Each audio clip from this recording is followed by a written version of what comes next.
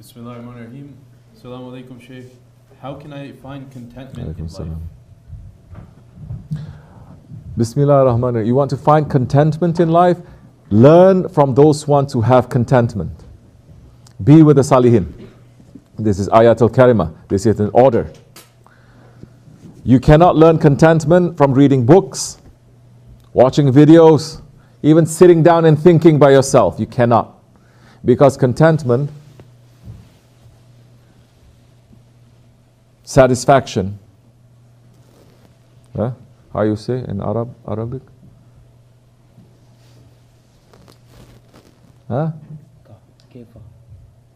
Sus, go to sleep. He's talking about coffee. Ala bi zikrillahi ta'ma'in qulub.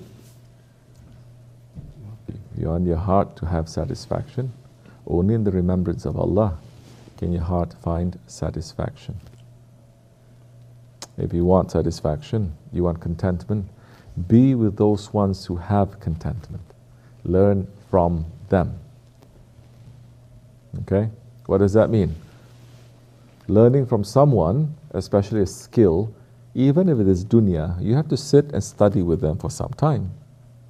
Now, this contentment is a very big spiritual skill. You cannot know what contentment is just by asking a question and me giving you a 3-minute answer. I can show you the way, but you have to walk the way. You have to hold on to people who are good in the way. And you have to learn. You cannot jump ship. You cannot move away. You cannot stray. You have to hold on. You want contentment. Be with the people who are content, that they have fought against themselves and they reach to the level where they have forced their ego. They have stepped on their ego. Nafsu mutma'in. The content ego. Be with them. Learn from them.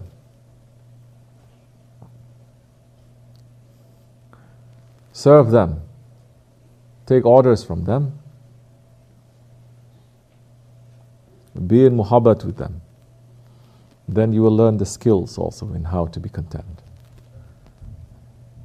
Maybe they will say 1,000 words to you. Maybe they'll say 1 word to you. It is not in the words. It is you observing and taking and absorbing.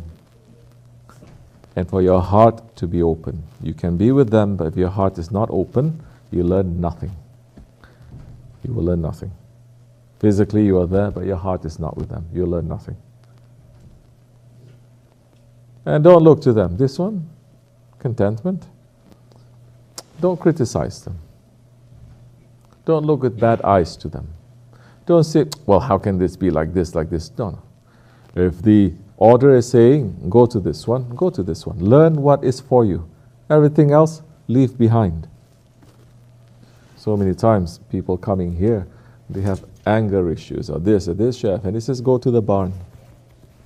Go to the barn and work and be with Haji Bilal. They're being with him. You're supposed to learn. That is also a test. They say, but he's doing this is wrong. It's not for you to judge. What has that, all of that to do with anger management? Nothing. Maybe he feeds too much to the ducks. Maybe he feeds too little. Maybe he... Doesn't matter. There's nothing to do with you. So that, you must also have the intelligence. What is for me, what is not for me. Because you're supposed to be busy with what concerns you. Those are the things that doesn't concern you. People say, oh, he's saying for me to follow, but if so many wrong things, it's not for you to see. It does not concern you. The right things, have you taken from him? Have you mastered it? Have you lived it? Have you tasted it? Have you taught it? Have you spread it? No. Then why are you busy with him? With those other things? Why? Is that your job? That is the job of the teacher. This is when it gets too mixed up now. You think you're a teacher.